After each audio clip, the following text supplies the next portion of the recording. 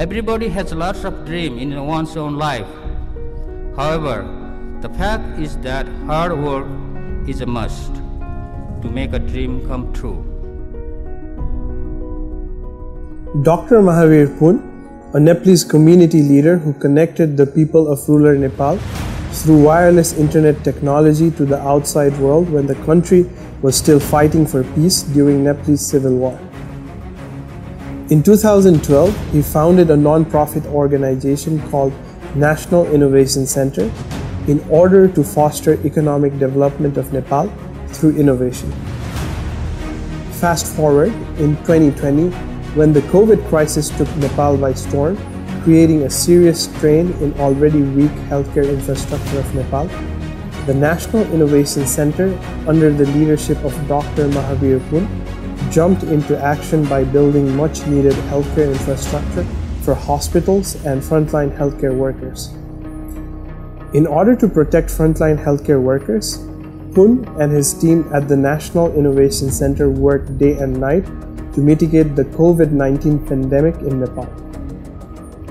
The National Innovation Center was working 24/7 despite the entire nation under lockdown, where everyone in the nation were desperately waiting for the pandemic to pass. Soon after, when the situation was getting back to new normal, Nepal got hit by second and more contagious variant of COVID-19. The second wave of COVID plunged Nepal into a public health crisis. Both public and private hospitals started to be overwhelmed and even started to turn away patients for lack of beds and medical equipments. The influx of patients significantly increased the demand for medical oxygen. The small Himalayan nation needed more oxygen than the nation could supply, creating a huge scarcity for oxygen. In order to tackle this issue, first we started by repairing existing oxygen concentrators and distributed to hospitals free of charge.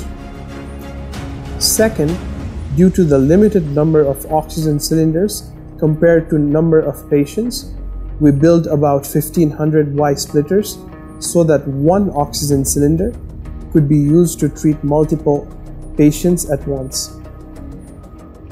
Dr. Mahabir Pun's initiative was supported by well-wishers from all around the world, and their outpouring support enabled Pun's initiative to provide over 200 oxygen concentrators in the remote areas of Nepal where they were needed the most.